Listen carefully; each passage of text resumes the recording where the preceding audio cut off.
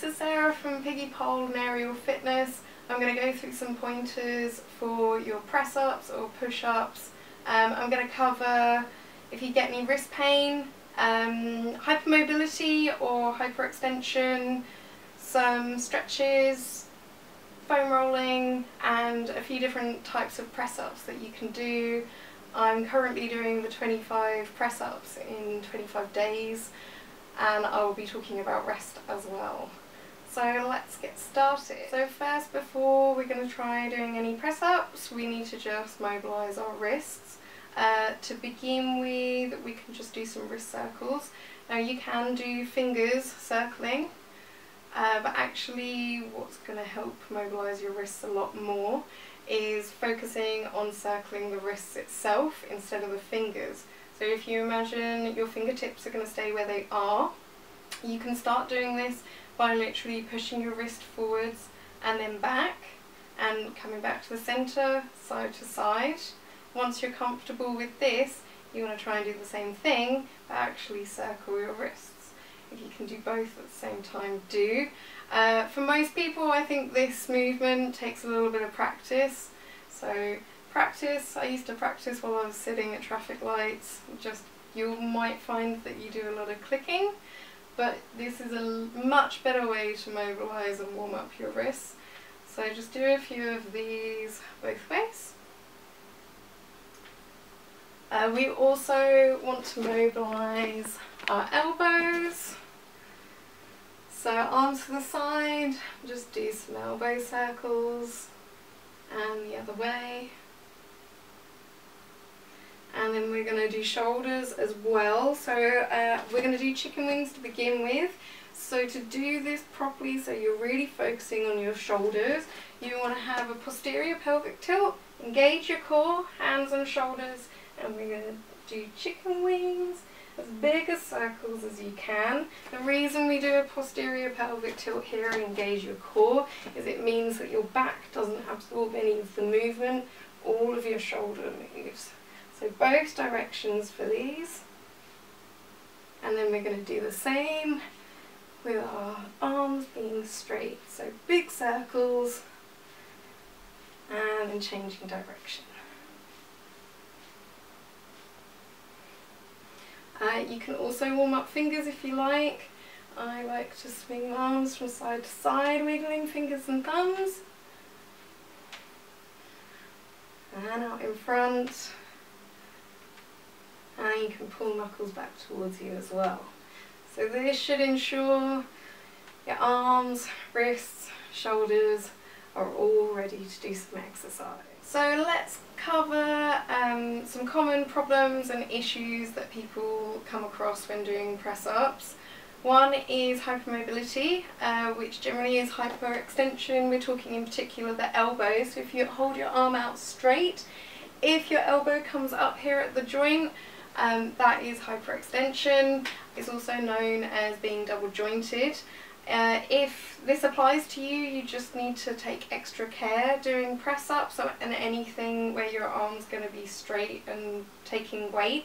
So for your press-ups, I'll cover form in a minute, but when you are doing any sort of press-ups, you want to make sure that when your arms are straight and you're at the top of the press-up, you want to make sure that you don't lock out your arms. So unfortunately you've got a little bit more to concentrate on than the rest of us.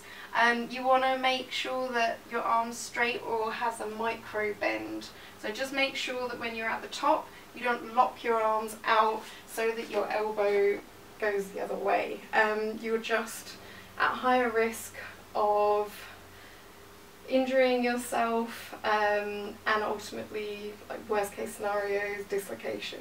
So we just want to strengthen, for your hypermobility, you want to strengthen the muscles below the elbow as well as above, and this way it's going to protect your joint and prevent that from happening. So another common problem that people find doing press-ups is they have wrist pain. Most commonly this is because everything that we do has our wrists in flexion, and for push-ups we want to have our wrists extended. So a lot of the time it's actually mobility or our flexibility on our wrists. So I'm going to go through a couple of pointers and I'll also explain good form in your standard press up. So to make sure that you're not putting your wrists at a poor angle, we want to make sure that when we're doing our press ups, and if you are having wrist pain, I suggest that you start on your knees. So start in a full plank. You want to make sure your hands are directly under your shoulders. Hands should be shoulder width apart.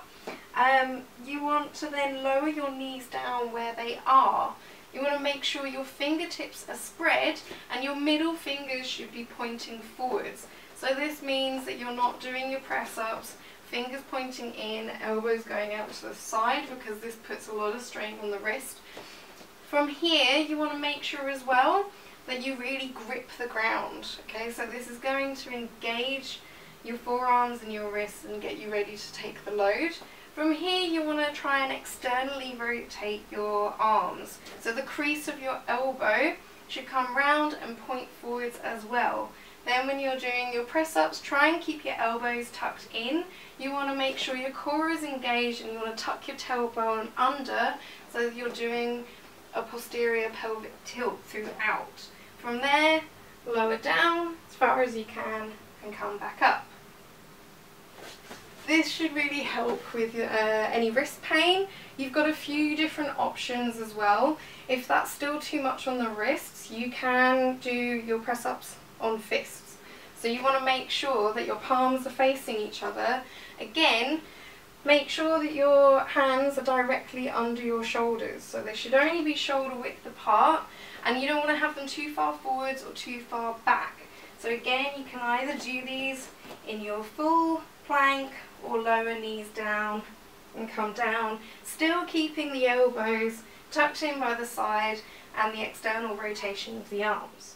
And the last modification for those of you who have wrist pain during press ups, grab yourself a towel. You're going to fold it up as high or as flat as you'd like. The thicker it is, the less of an extension on your wrist you're going to have, and then hopefully you can progress to having it thinner till you don't need it anymore. But again, middle fingers pointing forwards, hands directly under shoulders, and you can place the butt of your hand onto the towel and have your fingers on the ground. Remember to spread the fingers and grip the floor, and then you can do press ups here, and again that should reduce the amount of pain in your wrists. So now I'm going to show you a few different press ups that you can do. I've gone over form for your standard press ups on keeping your elbows to your side. I am just going to go over your full regression, so you can place your knees on the floor. But if you start in a plank, placing your knees on the floor here, and this is still too much weight for you to do press ups here, you can bring your knees in a bit and then concentrate on getting your chest as low as you can. So these are our standard press ups. Try and make sure that you've got that posterior pelvic tilt, engage your core and keep your back nice and flat. Keeping elbows tucked by the side. Next we've got scapular press ups. These are one of my favourites. Again, you're going to start in your normal press up position, but instead of bending the arms, we're going to keep them nice and straight. You're going to squeeze your shoulder blades together and let your chest sink, but keeping your back flat, and then pushing through your hands away from the floor so your shoulder blades come apart and you're really allowing your upper back to round. So all the movement comes from our shoulder blades. Nothing else changes. Next, for a different variation, you can move your hands in a diagonal. See how you go and how your wrists and shoulders handle this. So again, you can do these on your knees or in a full plank. You don't need to start with the diagonal being very big. So you can do these with your middle finger pointing forwards and still elbows tucked into the side. Obviously, however many you do on one side, you then want to do the same on the other side. If you feel that too much in your wrists, you can adjust and slightly turn your fingers outwards. Again, still make sure you're externally rotating with the arms.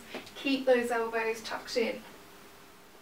Another variation is you can have your hands wide, but we want to slightly turn them out and make sure our elbows are still going to come in by our sides. So this is going to work more of your scapula. So hands wide, fingers turn slightly out, but we're still going to externally rotate the arms and then tuck inwards. So now I've got some more advanced variations. We've got Chinese or triangle shapes, so you want to make this shape with your hands. I would suggest that you still spread your fingertips and help grip the floor.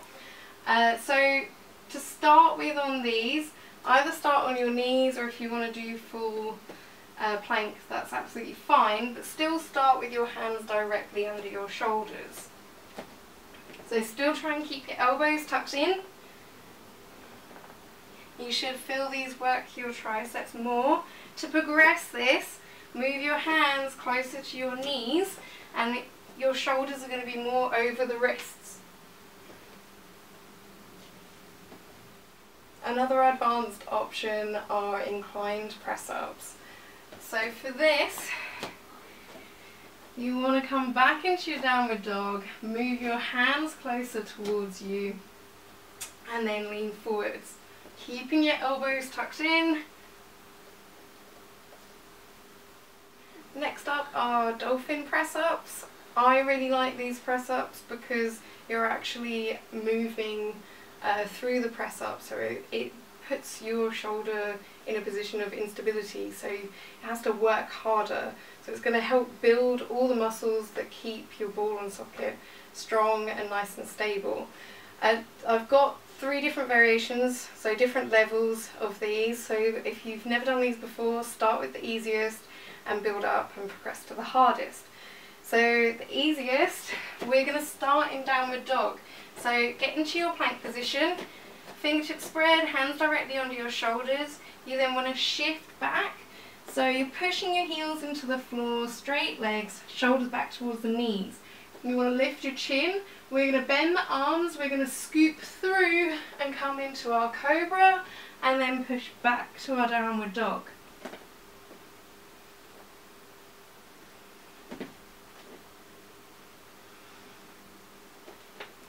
So next level for these is we're going to not come up into a cobra. We actually want to try and hit the bottom of our press up and then press up, but so we have a middle stage, we're going to place our knees on the floor. So again, you want to come back into our downward dog. We're going to scoop through, come to the bottom of our press up, place knees on the floor and then push up and repeat.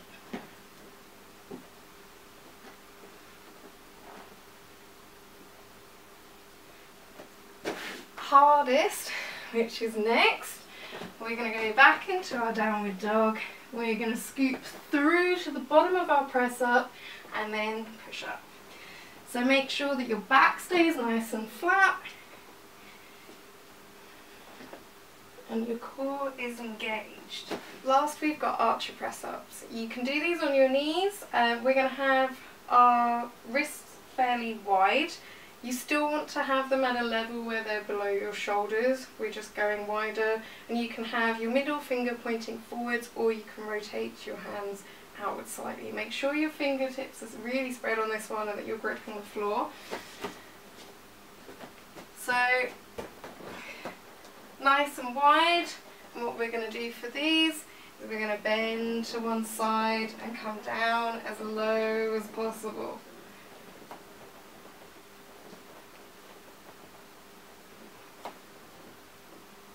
So once we've done our press ups, we want to make sure that we stretch everything out afterwards.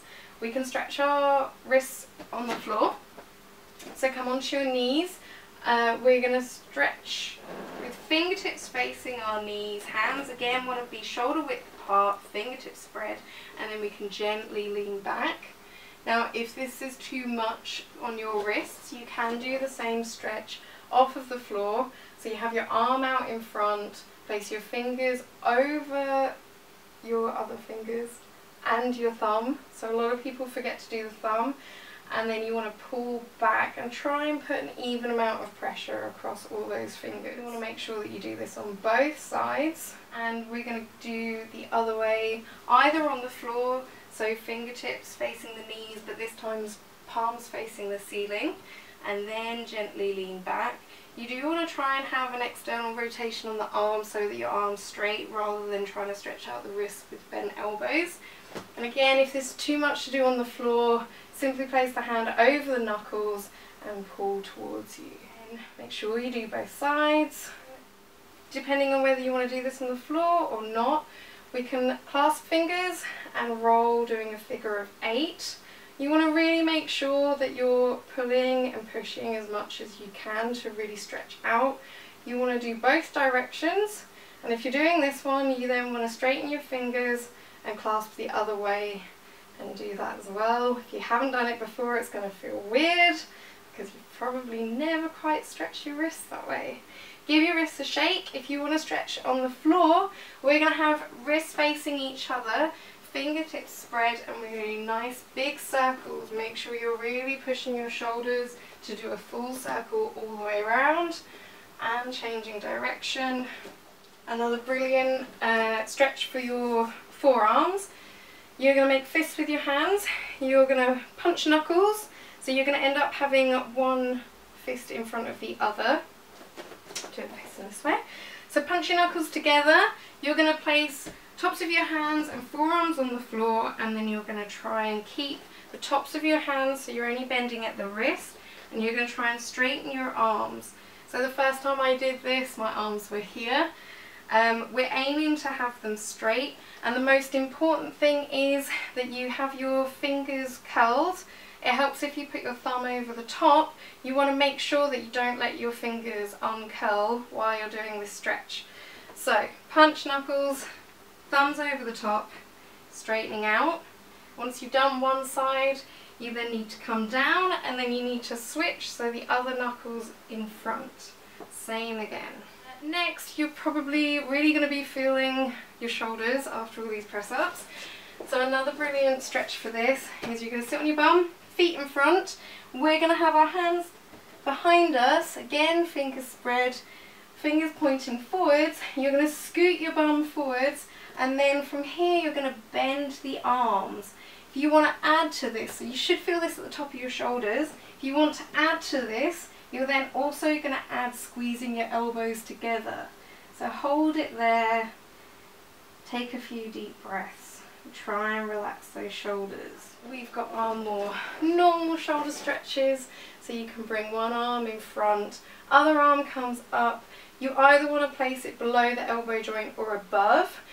Keep the arm straight, make sure that your shoulder's not by your ear, so make sure you've dropped your shoulder first. If you can't feel the stretch in your shoulder, I want you to push back with the palm of your hand and then forwards with the shoulder, and you should feel the stretch out. So we're going to do this on both sides as well.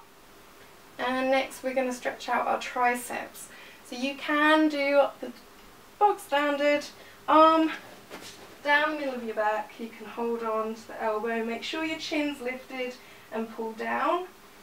If you can, hold on to hands or grab a cloth or a strap and hold on.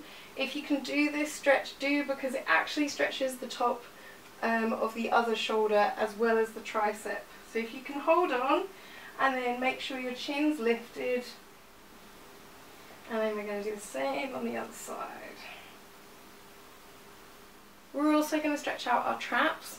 Again, there's a few different stretches for this.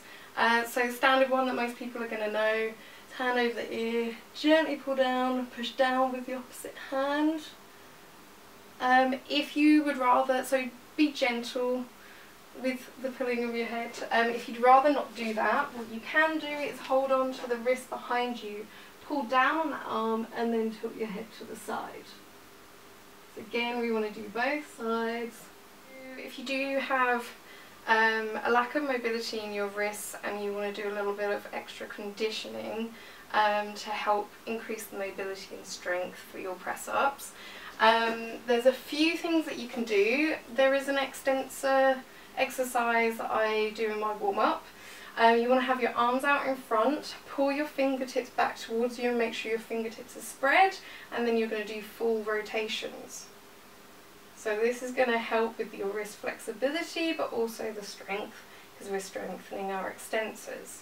The other one that you can do, and again you can start on your knees and work up to a full plank, is actually having your fingertips facing your knees and just get used to holding the weight. So if you're comfortable here, start holding planks in this position. Another wrist extensor exercise that's really good, because obviously we're always gripping but generally people don't strengthen their extensors. You can buy these lovely resistance bands for your fingers. If you've got these, they generally come with their own instructions, but you want to place the loops over your nail bed.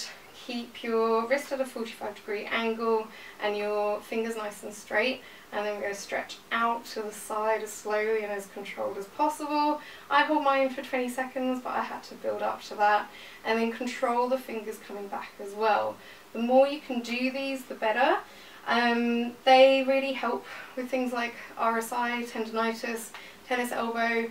Most of this is caused by imbalances in the forearm, so if you can strengthen your extensors to equal your flexion muscles, it's really going to help. To also help with all those issues, I would suggest that you try and roll the muscles out. So you can either use a tennis ball, I've seen people use wine corks, I've got a lacrosse ball, and we have a yoga block. So when you're doing this, you want to make sure that you roll out all the muscles underneath as well as on top of the forearm, and going right up to your elbow as well.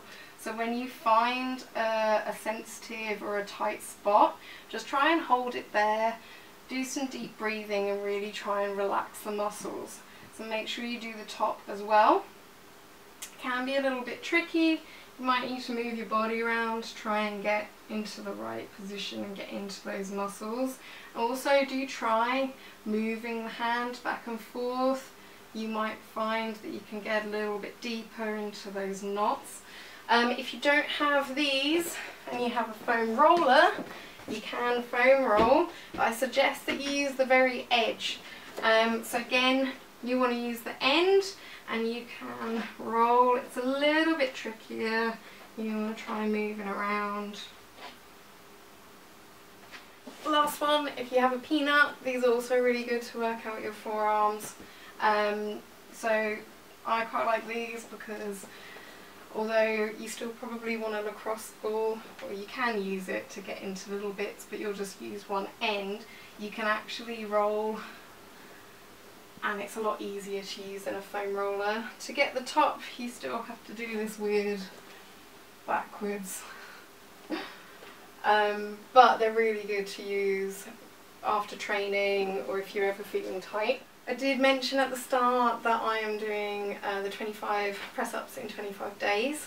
I just want to say I am not actually doing mine in 25 days back to back. I think it's really, really important that you allow yourself rest. So if you've done your 25 press-ups, even if you need to break those up into little chunks throughout the day, don't do your next batch, your next day, until you're fully recovered and you're not sore. Otherwise, we're talking about working out knots and tight muscles. If you don't, you're just going to keep, they're just going to keep getting tighter and you're increasing your risk of injury. So make sure that you have enough time off in between any workouts. So I hope this helps. If you've got any questions, drop a comment, please share it, have a look at my page, Piggy Pole and Aerial Fitness.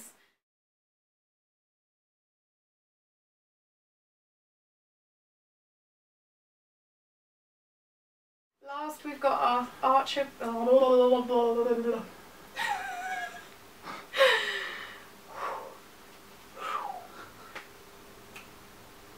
Gone blank.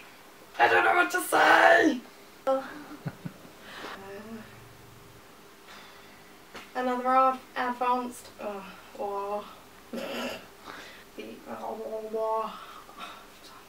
much.